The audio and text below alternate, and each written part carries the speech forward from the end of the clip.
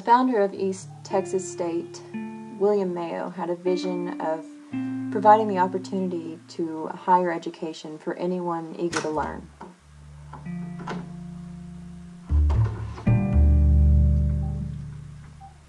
So East Texas State later becoming the last institution of higher learning to integrate probably wasn't part of his vision.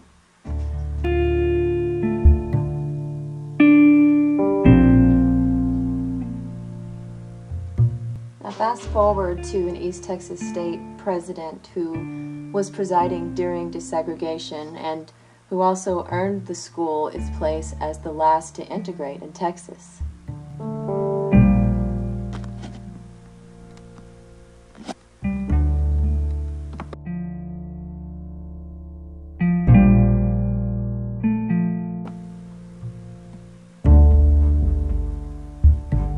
President G continued to deny African American students admission to East Texas State for the next 10 years.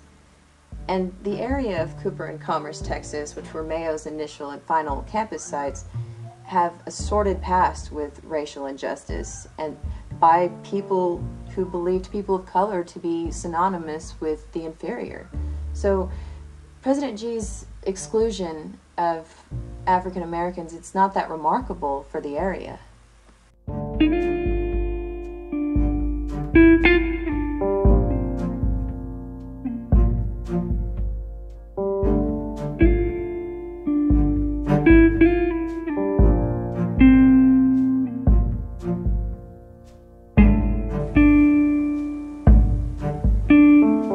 My father, who's an East Texas State University alumni, recalled there being a Black Awareness Week on campus, as well as a Miss Ebony pageant and another pageant called Miss Multicultural, at least in the year he enrolled.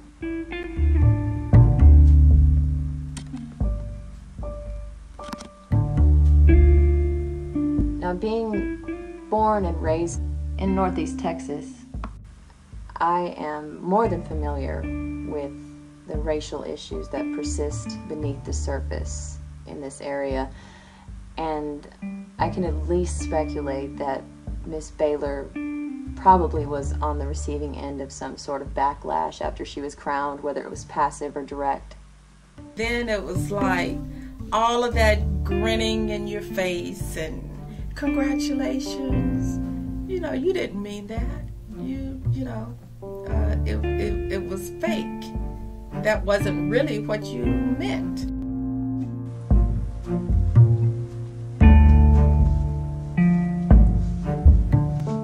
My father actually enrolled in '76 under the McDowell administration. I asked him what the prevailing opinion about racial issues was to whites back then, and his answers were reminiscent of similar ones I've heard for years in Northeast Texas, more so in the last 4.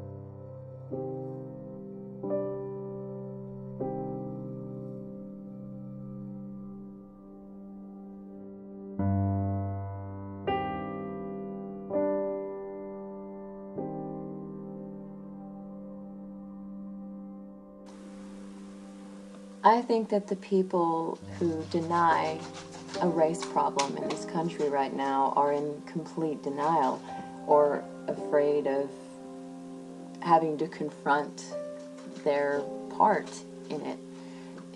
If you look at the past desegregation, the civil rights movement, and you compare it to recent events after this election, it's scary, similar.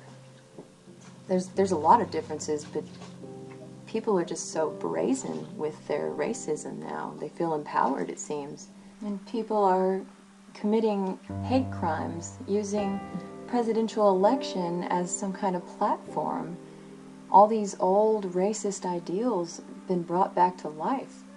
Or they've just been lying there dormant, waiting for an opportunity to reemerge. And there is this element of white denial that seems to be perpetuating the problem, and it's because these people are oblivious to the privilege that comes with being white and the disadvantage that comes with being black. White people don't understand. We have no idea what it's like to be black in this country. I think that African Americans must be just so tired of the stereotypes and the double standards and being treated like they're expendable and disregarded, and not knowing if they may lose their life at a routine traffic stop. This problem is staring us in the face, and it's been going on for a long time. And it's not going to get any better until those that deny it take part in the conversation, engage, acknowledge this problem. And these people have got to wake up and realize that if they don't, if they keep pretending that it's not real, then they're part of the problem. They're an accomplice to it. It's time to take off the blindfold and see through this facade of equality.